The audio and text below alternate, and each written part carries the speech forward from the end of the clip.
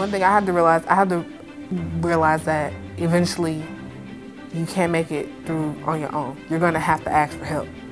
And Avila is there with the help. People are here to help you. They're really invested and they'll take the time and the effort to individualize things for you. You're never alone. It might seem like when you come here, you're like, I don't know a lot of people, and now I'm in college and I moved away, whether you moved away or stayed home, or it's just a big change. Avila has a big family environment. It really is a family. It's a community.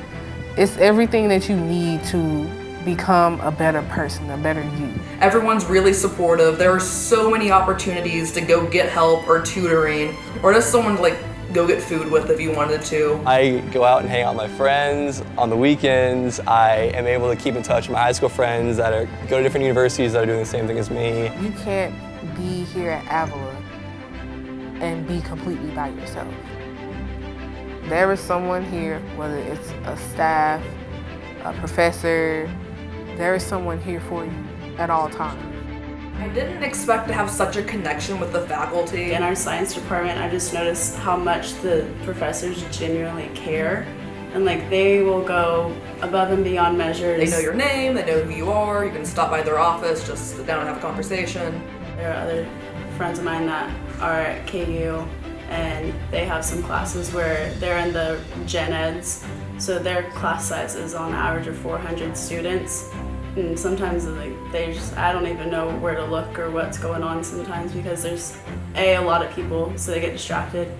B, the professor is just going and going and going, and they're not going to stop. They may not see your hand if you have a question. If you have a question, you need to go during office hours. Office hours are when they have another class. So they feel very limited in how they can get help and the resources that are there for their success. So it's a lot more independent, but it's still independent here, but you have more resources to get help. And it's just nice to have that connection. We're at a larger school, and in a class of 100 or so, you're lucky if they know your name and face.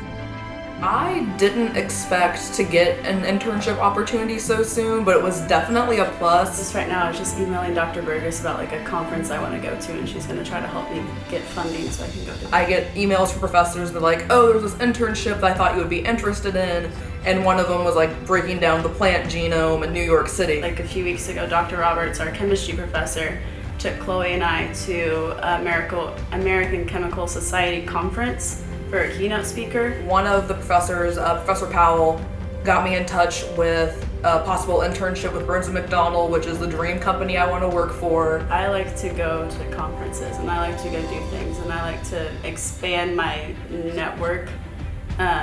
And they're really good about working with me to get funding for that. You should apply to Avila because it's so community based, and people are here to help you. They're really invested, and they'll take the time and the effort to individualize things for you rather than just be a masses of people like it can often be at these bigger universities. You know that people are here for you and they're looking at what's happening, and whenever you need help, you can reach out and they're there.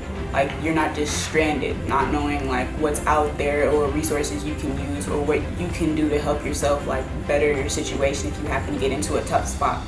So I really love that. I didn't really know that I would appreciate the professor-student relationship as much as I do, because I didn't really struggle that much in high school, in all honesty.